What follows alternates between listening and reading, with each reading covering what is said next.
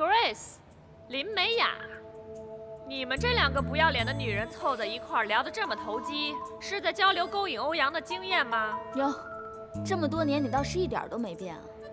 怎么从日本留学回来了？别给我提日本，当年要不是因为你，我也不可能去日本。他去日本跟你有什么关系啊？可能他自己觉得跟我有关系吧。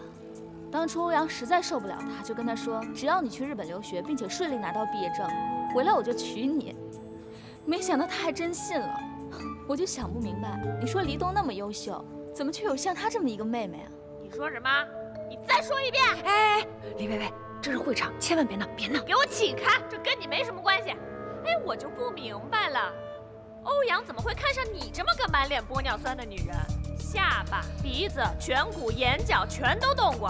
哎，你除了个儿高是真的，浑身上下还有一个地儿是真的吗？就你这么个人造人，还有脸跟我面前谈论欧阳？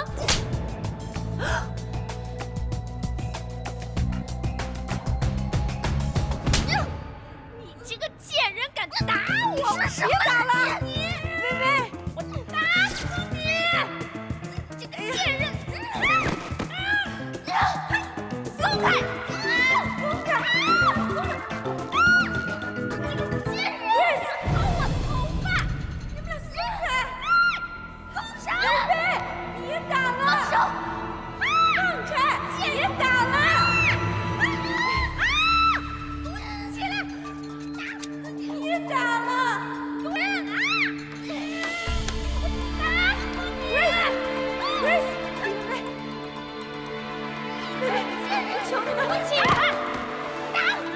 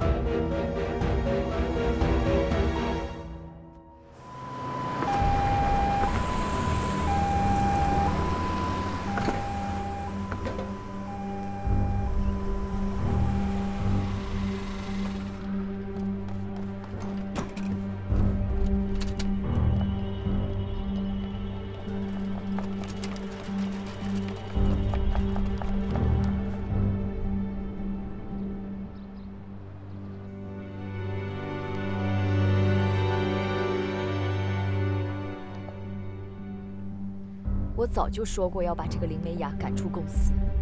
之前在公司大堂当着那么多人的面大出洋相，这次不仅仅是跟薇薇啊，还把 Grace 也牵扯进来了。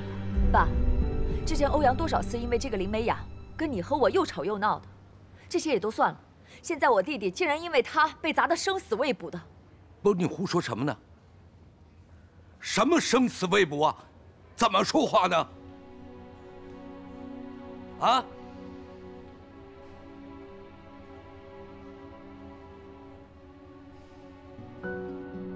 你给我说实话，今天这件事情是不是你挑起来的？当然不是啊，我就是刚好路过，我看见 Grace 和林美雅他们俩在打架，我好心过去劝架，结果他们俩联起手来把我给打了。我哪知道那个大牌子会突然砸下来啊！你再说一遍。我说的都是实话，你让我说多少遍，都是这么回事儿啊。对不起啊，哥。我今天不应该偷偷离开老店，我现在就回去还不行吗？欧阳这边有什么情况，你一定要第一时间给我打电话啊。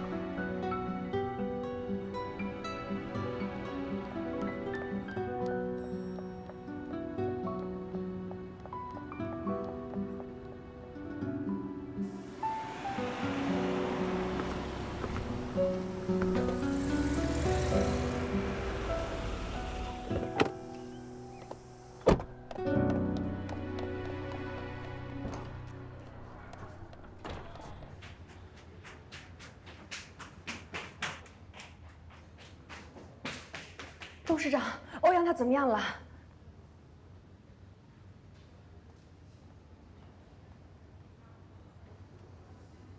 对不起，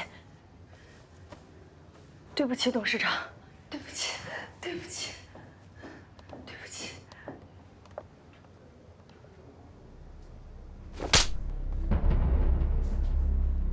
我不想在这儿看见你，你给我滚！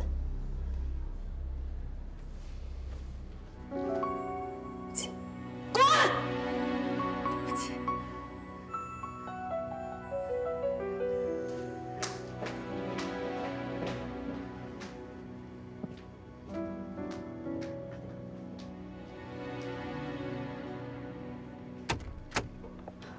医生，我儿子怎么样了？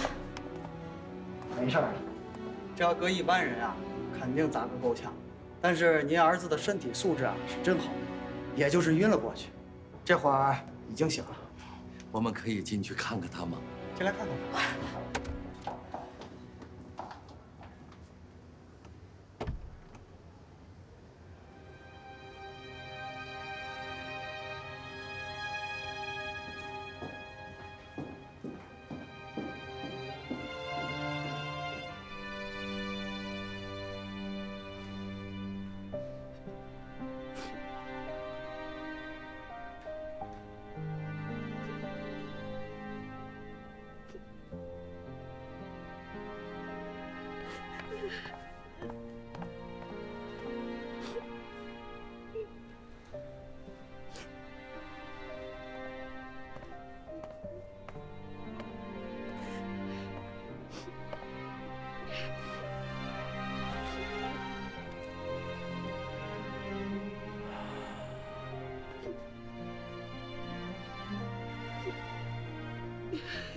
疼吗？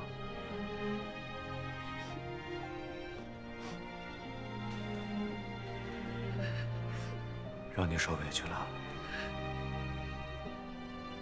今天这件事情一定是微微挑起来的，你不用过多自责，这不是你的错，知道吗？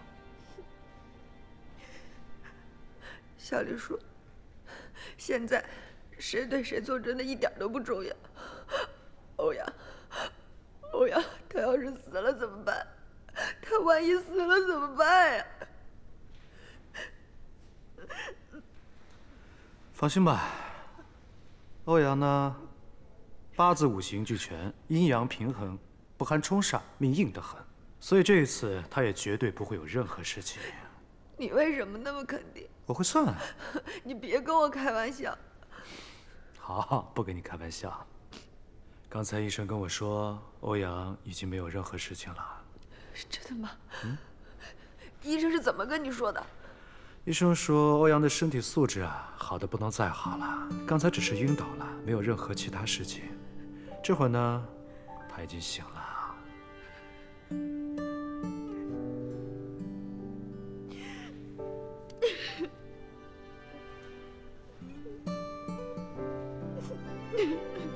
好了，不用太过担心，我会去找薇薇，把整个事情调查清楚，还你一个清白。喝口水，压惊。谢谢你，小李叔。